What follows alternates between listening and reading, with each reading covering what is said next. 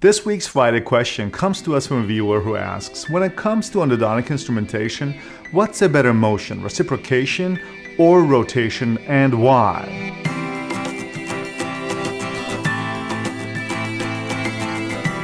Recently, the development of shaping endodontic instruments that use reciprocation motion as opposed to continuous rotation for root canal instrumentation has created a divide between those who favor rotation versus reciprocation.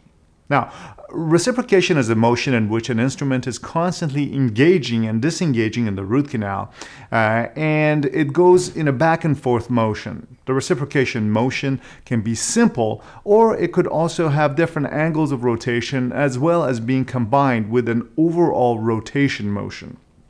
Continuous rotation, on the other hand, is a traditional 360-degree continuous rotation of a rotary file in the root canal that has been time-proven over the years. Nai-Tai engine-driven files were developed and recommended to use in a rotary motion. Rotary motion was used previously with stainless steel files, but was limited to the straight portion of the canal because of the rigidity of the stainless steel metal. But Nai-Tai's superior elasticity made the rotary motion all the way to the apex possible for the very first time. However, while Nai-Tai wire is more super elastic and flexible, it is more torque sensitive than stainless steel. Therefore, when the original Nai-Tai files were introduced with lands, there was way too much torque and practitioners separated instruments frequently. All along, manufacturers never explained what kind of motion should the operator use for successful results. Therefore, some clinicians were using files like Black & Decker drills, pushing them way too hard and leaning on them beyond their torque limits. Remember that the maximum amount of force you should use on any file is no more than that which you would exert on a sharp pencil during writing. Instead of teaching proper use of files in rotary motion, manufacturers developed all kinds of tricks on the handpiece as well as reciprocation motion, which generally reduces the increased torque on the file, but it does so at the expense of cutting and releasing the debris in the root canal.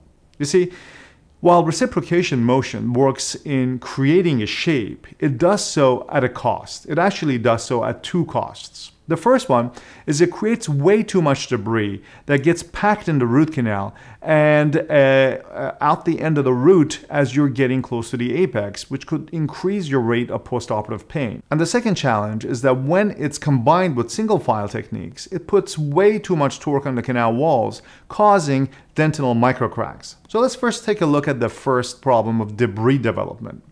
During reciprocation motion, the file engages dentin in one direction, takes off a chunk of dentin, and then it ends up in the chip space of the file, and then it begins to rotate in the opposite direction, and therefore it releases the cut debris back out into the root canal space. As a result, reciprocating files are cutting and releasing the debris back into the root canal. The problem is that the released debris gets packed in the oval portion of the root canal, and it also extrudes out of the apex as we get closer to the apical area of the root with these reciprocating files. Studies comparing the rate of postoperative pain with rotation and reciprocation have shown that a higher rate of postoperative pain can be expected with reciprocating motion than it would with the rotation motion. And this is also why reciprocating systems require much more irrigation than their rotary counterparts.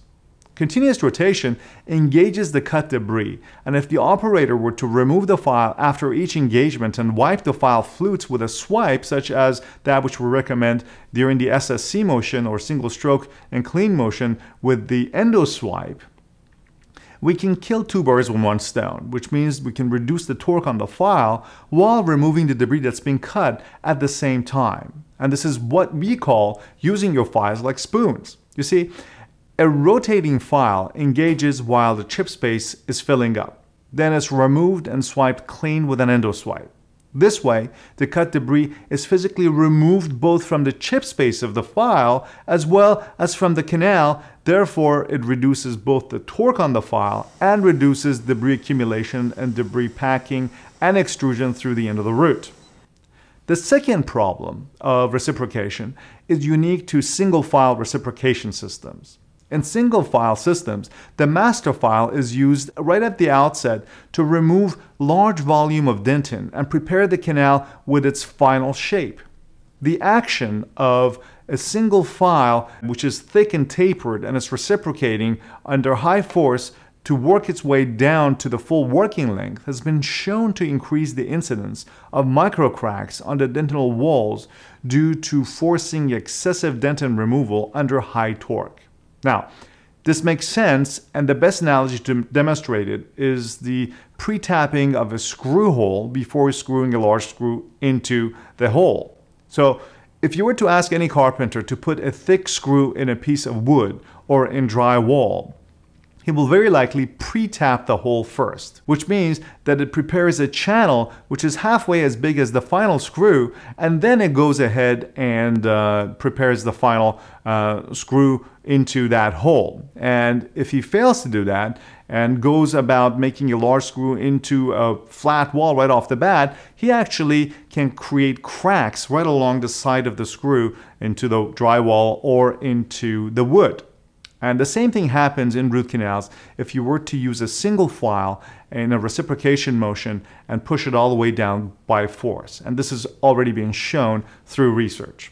Therefore, although both rotation and reciprocation are acceptable techniques available on the market for instrumentation in a number of different instrumentation systems, we here at Real Endo believe that using conventional rotation in combination with single stroke and clean, or SSC, has the best chance to safely as well as efficiently instrument the root canal without causing too much stress on the dentinal walls or pushing debris out, which causes postoperative pain. Remember that the small microcracks on the dentinal walls are cumulative trauma, and while the results cannot be seen immediately on a radiograph, dentinal walls with more microcracks are undoubtedly weaker than their counterparts with less microcracks and may affect the long-term outcome of the tooth restoratively.